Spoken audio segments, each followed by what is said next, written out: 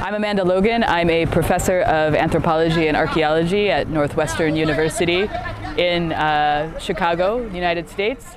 I've been working on the project since 2018. My role in the project is as environmental archaeologist.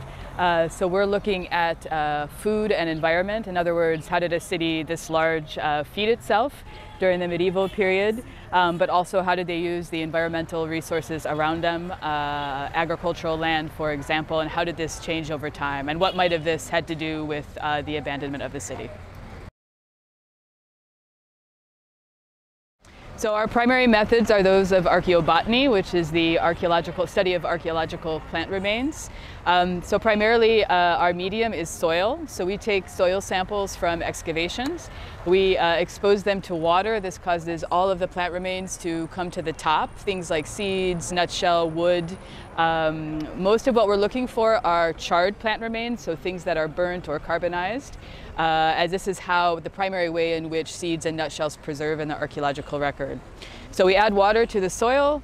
The remains float out in a machine we've specially designed for this context. We dry those, bring these back to the US, and then identify the different species of seeds and nutshell and wood. And from this are able to recreate diet, foodways, environmental practices, agricultural practices. The lab facilities and the ability to sort of fund the lab work is greater in the global north. Those opportunities are easier to come by.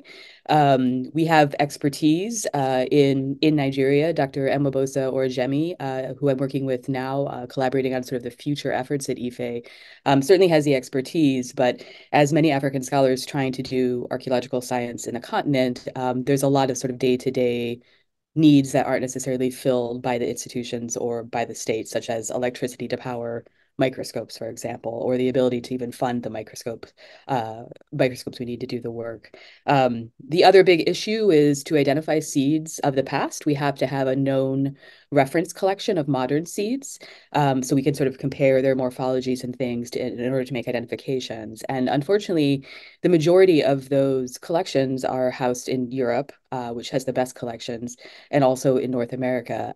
And this relates to longstanding inequalities and how work is funded and who has the privilege to do the work. We're still in the early days yet of analyzing the plant data. It's a very time-consuming process we do back in my laboratory in the United States at Northwestern. We'll be doing a lot more in the next year in particular, where we're really going to focus on these analyses. But so far, some pits from Oduduwa College, so not this site but one close by, have yielded remains of wheat, cotton, pearl millet, and sorghum. Pearl millet and sorghum were expected because these are crops indigenous to West Africa, and they've been around for thousands of years. People still eat them, particularly in the north today.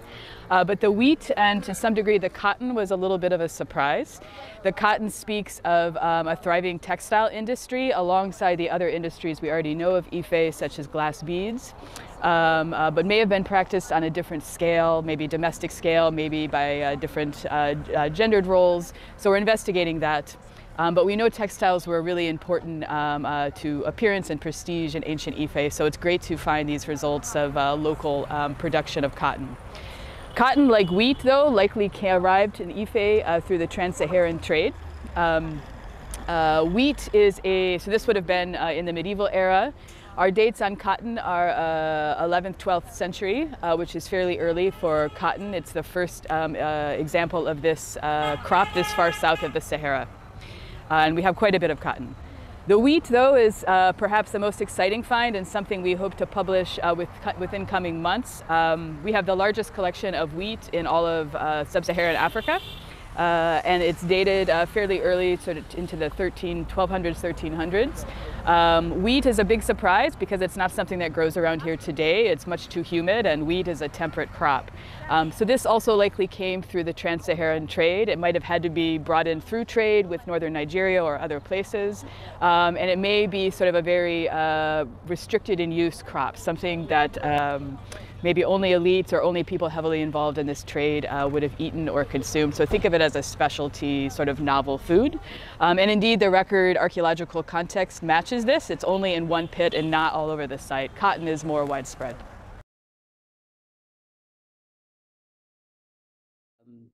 moving forward, collaboratively, I think there's two different projects I'm trying to work with scholars in Nigeria and other places in the continent to do to help deal with this structural problem. One of them is a grant I was recently awarded to do more work at Ife on environmental conditions and environmental health. And that's in collaboration with Dr. Orajemi, who will be doing part of the botanical analyses, pollen analysis, which he's an expert in, as well as parasites, while I will continue to do the identification of just the seeds themselves. And written into that, we did something a little different, and we proposed that the majority of the analysis funds stay in Nigeria to support that analysis. So now there's no funding on sort of for my lab, it's all going into Nigeria. And I think it's these small sort of structural changes we can begin to make to sort of solve this inequality that exists between scholars in the North and in the South.